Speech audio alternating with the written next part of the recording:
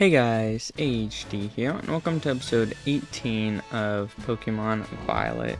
So last time I accidentally said 17 instead of 18, which was my mistake.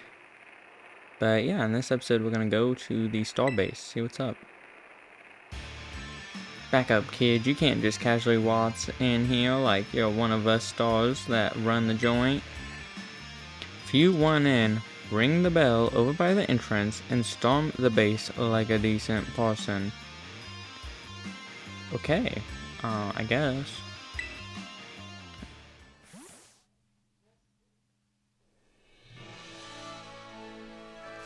Where did it just take me?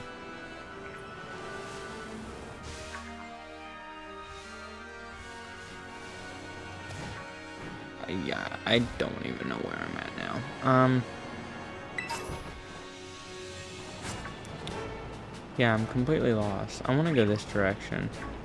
So I guess it sent me by the side. Should just take this around. Yeah, I do like the dash. Definitely one of the better features. Think I'm going faster? You know, it could. What if it's just a visual effect? Okay.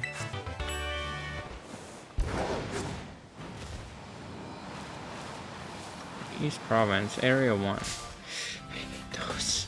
I hate these encounters out of nowhere.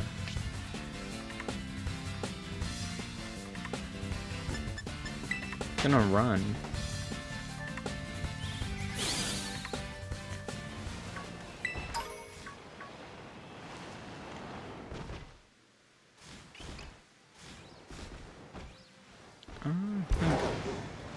I don't think this is their top, is it? No, it don't look like it. Okay, I might actually want to catch one of these. These are cool. I'll do Ember.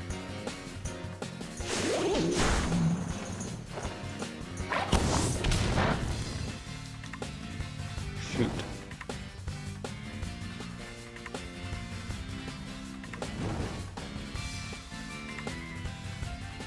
Okay, thank you, but I don't need it.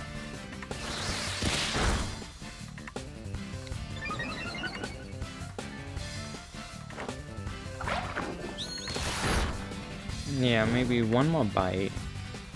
No, Ember, I think. I use Ember. Hope it doesn't die. If it dies, that would kind of suck. I think I want to catch it. Okay, don't die. That was a critical hit. Okay, bag. Let's throw just a Pokeball. It's pretty low health. Don't think I need to use Great Ball just yet.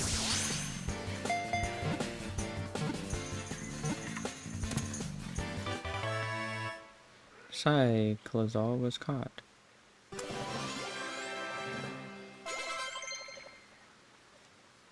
Okay, let's replace this guy with, I guess, I don't know. Ember.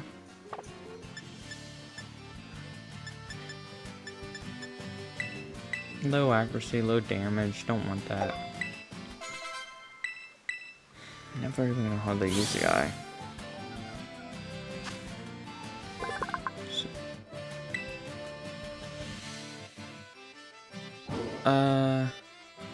A nickname, yeah.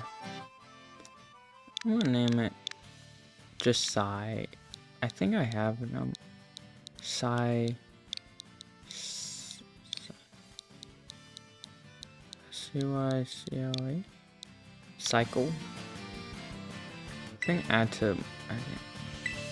So what? How much health does he have? Like, this guy, Scat, is not like growing at all. Like, I don't want to have a level 14 Pokemon. I don't care if he is better. It's like still. What? Flappy's evolving? Oh my goodness.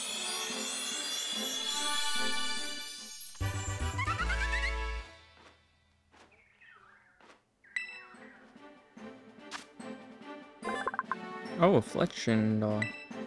Yes, we got him. Once alone, Flame Charge. Flame Charge. Flame Charge. That does 50 and it just looks like a good one. They use up boosters.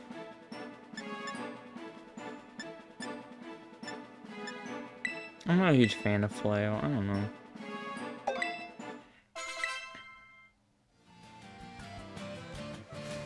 Flail's probably like the most powerful one, but then I'm just like, yeah, no.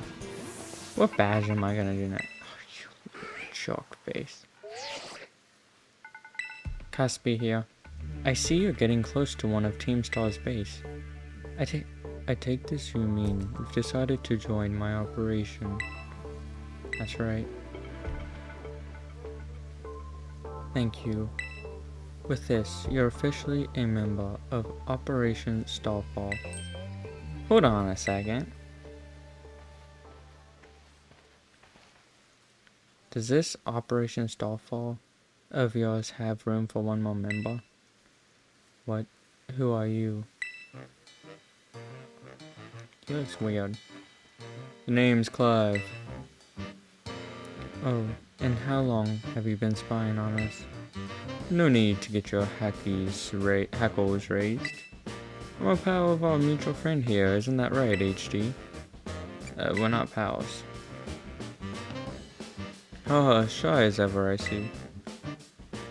We're talking about going up against Team Star.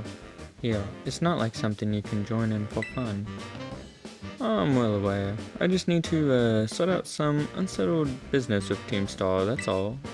Besides, I tend to get the job done well.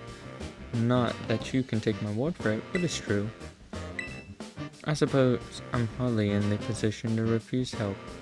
Welcome to the operation, Clive. Great, that settles it then. I think I heard your name, Oleo Cassiopedia, was it? Who exactly are you? Asking too many questions, dude. Shut up. Team Star and I share some history. That's all I'll say for now. I see. In that case, I won't press you further. Good. Now back to business. Let's talk Operation Starfall. Yes, what would you have us do? Simply, I want you to raid each one of Team Star's bases. Then you defeat the bosses of the team and put an end to their rule. Put an end to their rule? You mean we to oust these bosses from their rule somehow? That's right. Team Star is made up of 5 squads, and each one of the squads has its own base. You should be able to see the front gates of one of those bases now, in fact. Ah, yes. I can see them from over there. On the other side of those is the base proper. And somehow, within that base lies one of your targets, a squad boss. Okay, I'm starting to get the idea. Well, that's just the outline. The key to the whole operation is the code that the team has to follow. If someone challenges one of the squad bosses to a battle, they have no choice but to accept. And what's more, if they just so happen to lose that battle, they must forfeit their role as boss altogether. I went ahead and issued challenges to each base under your name, HD. They're basically declarations of war. Now, all of Team Star knows that we're looking for a fight. So let's say we defeat all the bosses, and they step down from their rules. What happens next? The rest of the team crumbles with no one left to lead them. That's what happens. It's a solid plan, but not without wrinkles. Each base has a bunch of Pokémon inside to fend off intruders, and the bases themselves are a considerable size. Your garden variety trainer would be overrun long before they got anywhere near the boss. That's why your skills are essential to this operation, HD. Defeat the Pokémon inside the base and drag the boss out from where they're hiding. First things first though, you'll need to deal with any grunts that might be guarding the front gates. And what will you be doing in the meantime? Like I said before, I have a history of Team Star. That means I can't operate out in the open. I'll back you up from afar. Alright, and what will my role be? Sorry, but I don't trust you completely just yet. For now, I'd like you to monitor the bases and act as HG support. You're a cautious one, alright, I respect that. I'll be in touch when the plan advances to the next stage. Good hunting out there. Well, go get him, HD. Tractor.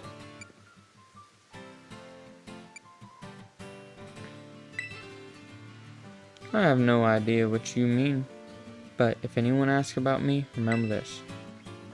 I'm Clive, a normal academia student like you. Nothing more, nothing less.